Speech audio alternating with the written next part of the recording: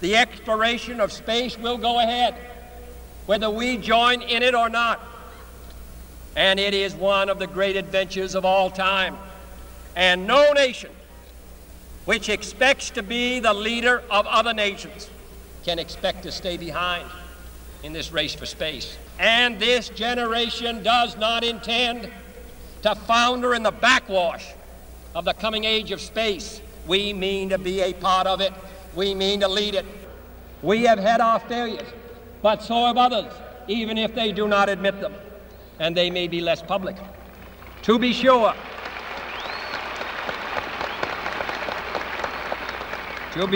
we are behind, and will be behind for some time in manned flight. But we do not intend to stay behind, and in this decade we shall make up and move ahead. We have vowed that we shall not see space filled with weapons of mass destruction, but with instruments of knowledge and understanding. Yet the vows of this nation can only be fulfilled if we in this nation are first, and therefore we intend to be first, and to become the world's leading spacefaring nation. We set sail on this new sea because there is new knowledge to be gained and new rights to be won. And only if the United States occupies a position of preeminence can we help decide whether this new ocean will be a sea of peace or a new terrifying theater of war. We choose to go to the moon. We choose to go to the moon.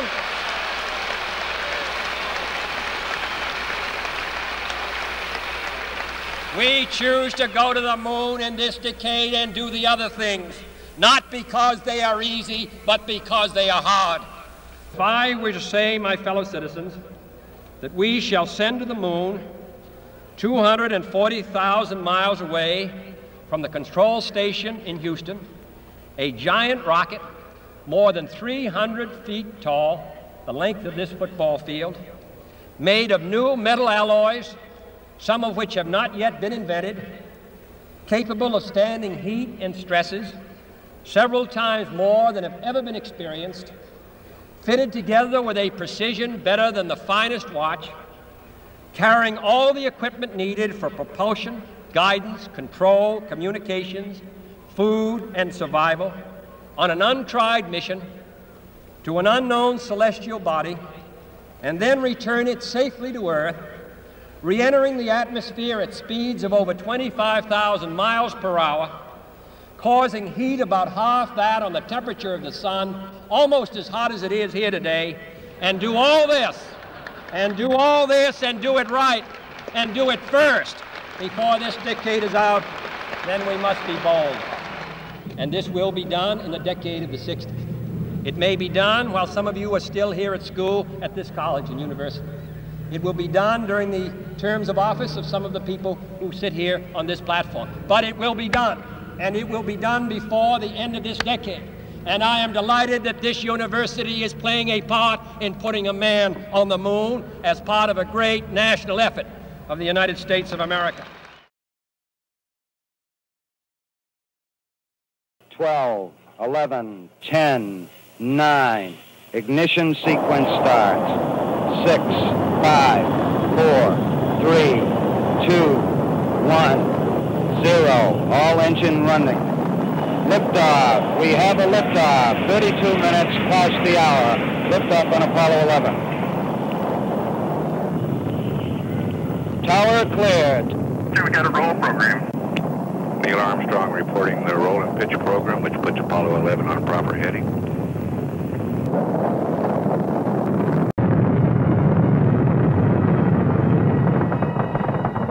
The Saturn V's first stage launched Apollo, carrying the spacecraft 42 miles above the Earth and reaching a speed of about 6,000 miles per hour.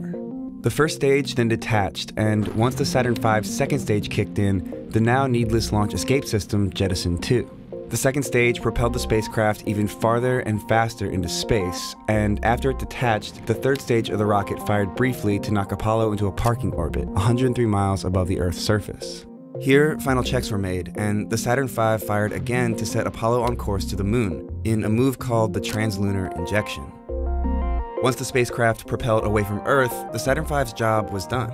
Now, the astronauts needed to pull off a mid-flight maneuver to reconfigure the ship so the crew could access the lunar module, which had been stored in a protective compartment during launch. To do this, the command service module detached and flipped 180 degrees, docking with the lunar module and extracting it. In the process, they ditched the third, now useless stage of the Saturn rocket. This whole high-stakes launch process only took about 3.5 hours, and this, the completed Apollo spacecraft, was the end result.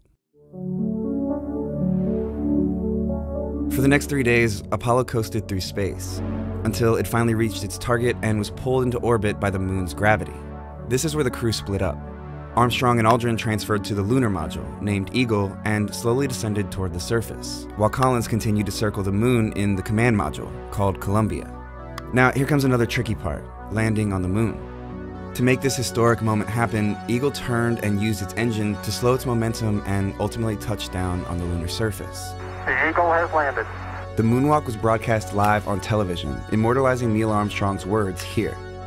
It's one small step for man, one giant leap for mankind. I think that was Neil's quote. I didn't understand it. No, one small step for man, but I didn't get the second phrase. After about 21.5 hours on the moon, Eagle performed the first launch from a celestial body that wasn't Earth, leaving its landing gear behind and timing its ascent with Columbia's path in lunar orbit to rejoin the spacecraft. Once Armstrong and Aldrin transferred back into the command module, the lunar module was no longer needed. Just like before, Apollo needed to break out of orbit. This maneuver was called the trans-Earth injection, and began the 2.5-day journey home. Upon approaching its entry point into Earth's atmosphere and no longer needing its propulsion engines, Apollo jettisoned the service module and prepared for re-entry, protected by the now exposed heat shield on the bottom of the command module. Apollo blazes across the heavens, coming back to Earth at 25,000 miles an hour. Parachutes deployed, and Columbia splashed down safely into the Pacific Ocean.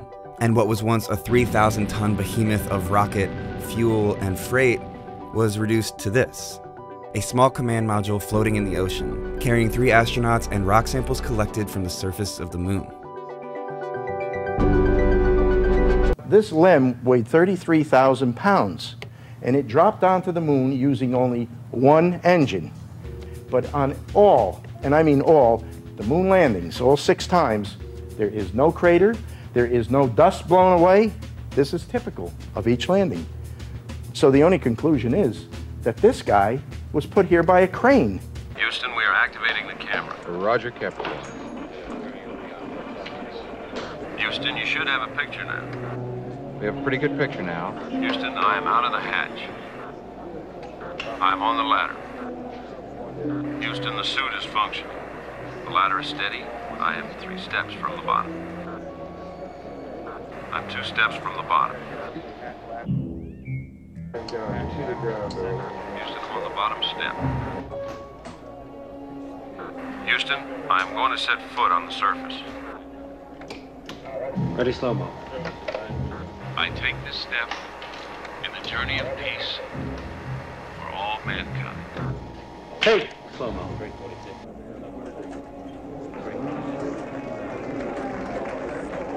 Houston, I am on the surface. Roger, Capricorn. We copy. I'm starting to walk now. Houston, the surface is solid. Visibility is good. I'm walking toward the camera. The footing is solid. The surface seems powdery. I'm picking up the camera now. I have the camera. The picture will get shaky for a while. The footing is good.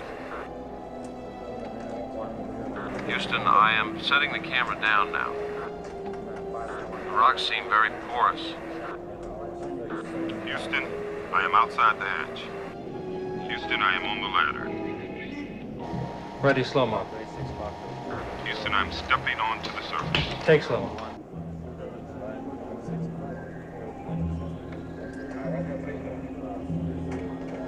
Houston, I am on the surface. We are going to set the flag on the surface. We do not claim this planet in the name of America. We claim it in the name of all the people of the planet Earth.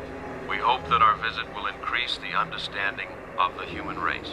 Walker should be activating the tape soon with a pre-recorded message from the president. Houston, I am starting the tape.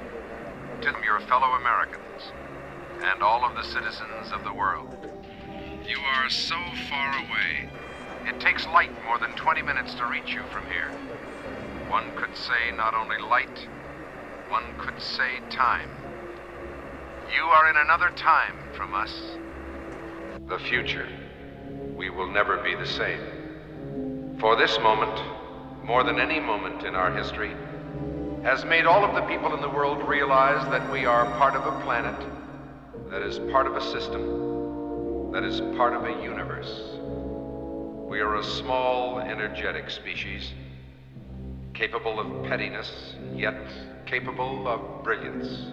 We know how bad we can be. Now you, the men of Capricorn 1, have shown us how wonderful we can be, by showing us how high we can reach. You have crossed the last great frontier, and you have shown us what we are. People of different colors and religions and ideologies, however, a single people. You are the basic truth in us. You are the reality. We will never let you down. And we will always be grateful. Oh, the marvels of American science. Here we are, millions of miles from Earth. We can still send out for pizza. Good morning. Hi there, Dr. Calloway. Nice to see you. A funny thing happened on the way to Mars.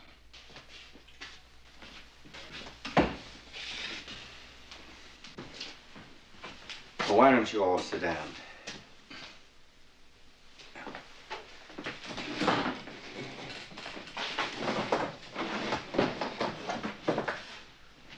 Okay, here it is. I have to start by saying that if there was any other way, if there was even the slight chance of another alternative, I would give anything not to be here with you now. Anything.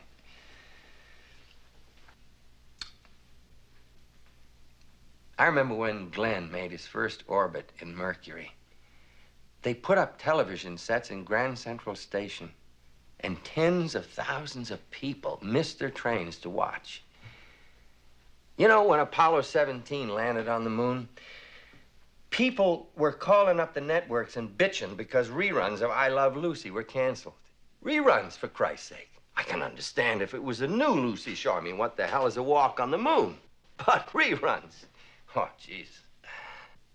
And then suddenly everybody started talking about how much everything cost. Was it really worth $20 billion to go to another planet? What about cancer? What about the slums? How much does it cost? How much does any dream cost, for Christ's sake? Since when is there an accountant for ideas?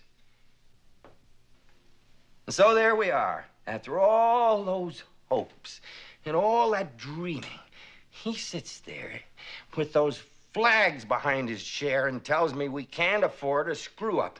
And guess what? We had a screw-up. A first-class, bona fide, made-in-America screw-up. The good people from Con Amalgamate delivered a life support system cheap enough so they could make a profit on the deal. Works out fine for everybody. Con Amalgamate makes money. We have our life support system. Everything's peachy. Except they made a little bit too much profit. We found out 2 months ago it won't work. You guys would all be dead in 3 weeks. It's as simple as that. So all I have to do is report that and scrub the mission. Congress has its excuse. The president still has his desk, and we have no more program. What's 16 years? Your actual drop in the bucket. All right, that's the end of the speech. Now we're getting to what they call the moment of truth. Come with me. I want to show you something.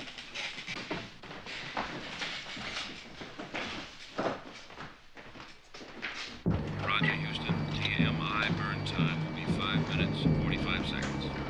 Roger, Captain. Delta V burn time 3.3 seconds.